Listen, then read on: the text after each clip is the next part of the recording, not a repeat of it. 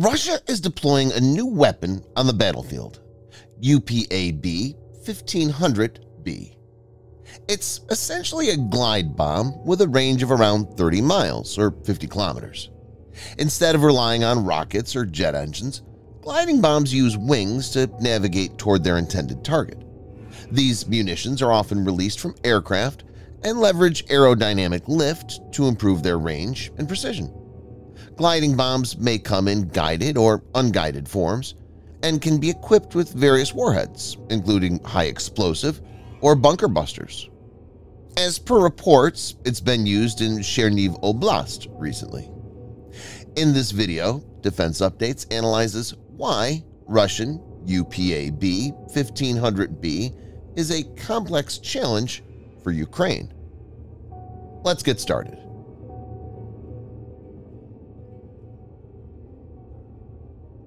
The UPAB-1500B is a Russian-made precision-guided bomb designed to carry out precision attacks using the GLONASS GPS channel.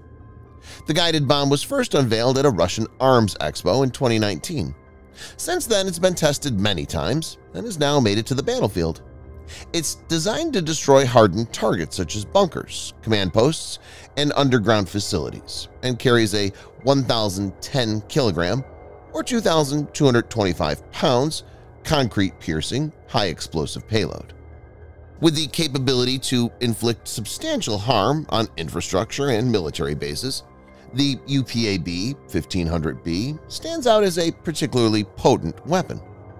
The UPAB-1500B bomb is dropped by an Su-34 fullback or Su-24 Fencer bomber aircraft at an altitude of approximately 45,000 feet, 30 miles or 50 kilometers away from the target. Its trajectory can be modified in flight. It's thought to have an accuracy of 10 meters CEP. While details are limited, UPAB-1500B seems similar to JDAM, or Joint Direct Attack Munition, used by the United States.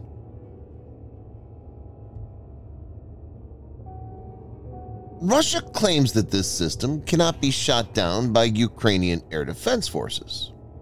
Ukrainian Air Force spokesman Yuri Ignat said that the Russians may begin regularly attacking Ukraine with this 1.5-ton bomb.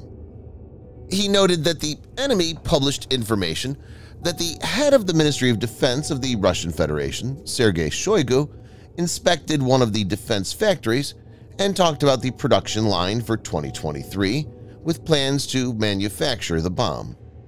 Ignat said, "We need assets that can counter and shoot down carriers. These are Patriot systems, SAMP-T, modern F-16 aircraft, and other Generation 4+ aircraft," indicating that Ukraine has limited means to counter this weapon currently.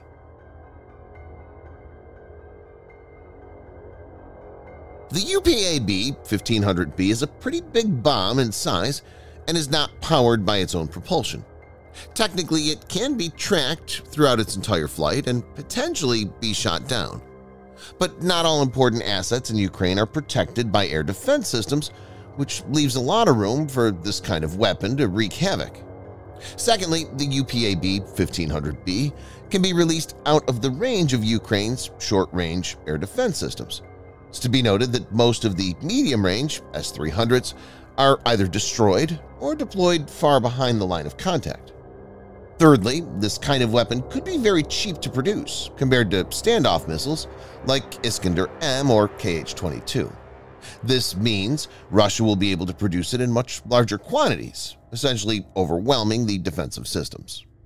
Last but not least, using a costly system like Patriot systems, SAMP-T to neutralize this kind of glide bomb would not be sustainable in the long term. The most efficient way for Ukraine to counter this challenge will be to take out the launch platform like Su-34. It remains to be seen how the Ukrainian military responds to this new threat.